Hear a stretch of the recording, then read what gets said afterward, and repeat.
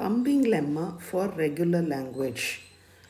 See, this pumbing lemma for regular language defines a set of rules for how a regular language should be. See, lemma is rule actually.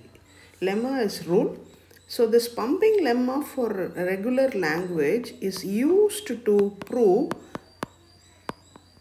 that the language is not regular.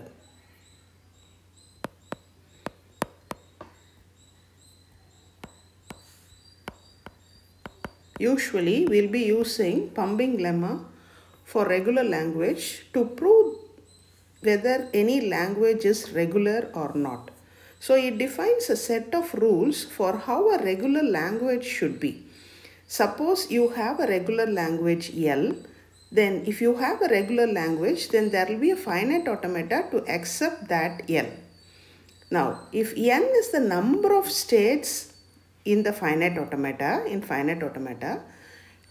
then if you select any string from the language whose length is greater than or equal to n, if you are going to select any language, any string from the language whose length is greater than or equal to n, that x, that string you have selected, you can divide into strings u, v, w with the condition length of uv should be less than or equal to n. Length of uv should be less than or equal to n, and length of v should be strictly greater than 0. That is, v cannot be epsilon. You have to consider some symbols for v, and there is no restriction given on w. We don't have any restriction given on w.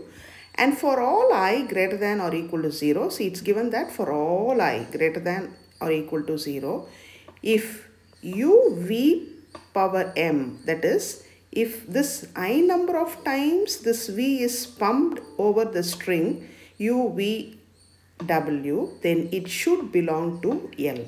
So you are going to take a string from L whose length is greater than or equal to n, and you are going to divide the strings into u, v, w with the condition, with these two conditions. And if you are going to take one value of I, and if that for all values of I, if this particular u, v pumped I times w string belongs to L, then we say L is regular.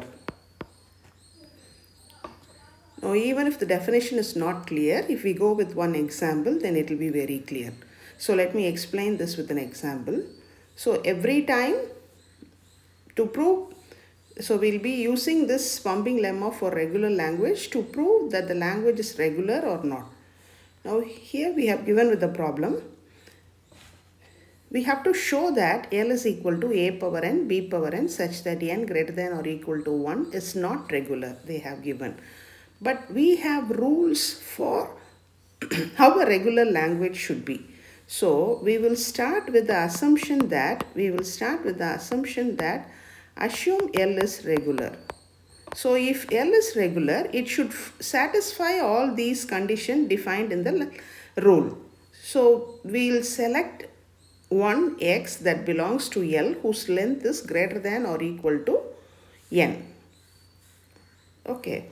So let my x be a power n, b power n. So here the length of x is equal to 2n. It is very well greater than or equal to n. So I can select my x as this one. So I'm going to select my x as a power n, b power n. Next, we need to divide this x into uvw with the condition that length of uv should be less than or equal to n, and length of v should be strictly greater than 0. So how I'm going to divide this?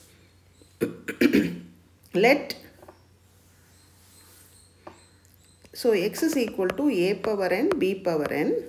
My length of uv should be less than or equal to n. So let me select my uv to be a power n. There is no restriction given on w. So let me select my b power n as w. So uv is equal to a power n, w is equal to b power n. This condition is satisfied because the length of uv is equal to n now. Now we have to split this u and v with the condition that v should be strictly greater than 0. So let me select my a power n as n minus 3 and let my v be 3a's and by w be b power n. So we have finished with the first two steps. Now we have to go with the third one. For some I, for all I it's given. Now I am going to select I as sum 2. Let me assume I is equal to 2. So for I is equal to 2, v power I, w I have to check. And if it is belonging to L, then I can say L is regular. Now what is u?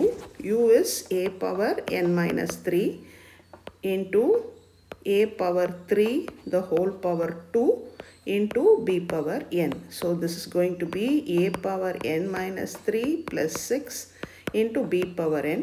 This is going to be a power n plus 3 into b power n. See, this does not belongs to the language because to be in this language I should have equal number of a's and equal number of b's. So here I have some extra 3a's. So this does not belongs to L. Why? Our assumption is wrong. There is a contradiction. There is a contradiction in assumption.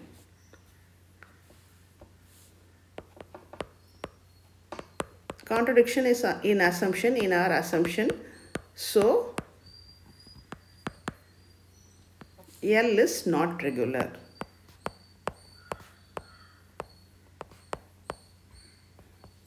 L is not regular. This is how we'll be proving. So we have to select a value of x from the language whose length is greater than or equal to n, and you have to divide the string into UVW with this two condition. And finally, if you select a value, you may claim here, if I select the value of I to be 1, then it will belong to L. Yes, right? You may have a claim here, if we are going to select the I value to be 1, then u v power I w will belong to L, sure.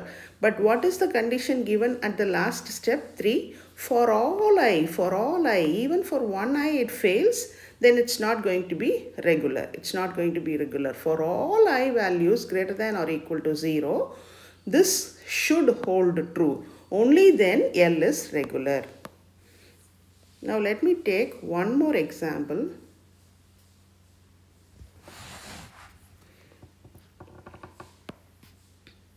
Show that L is equal to a power I square such that I greater than or 1 is regular. So we have to select a string x from the language. Let it be a power n square. So what is the length of x? Here it is n square. It is greater than or equal to x. So I have to divide this x into UVW next.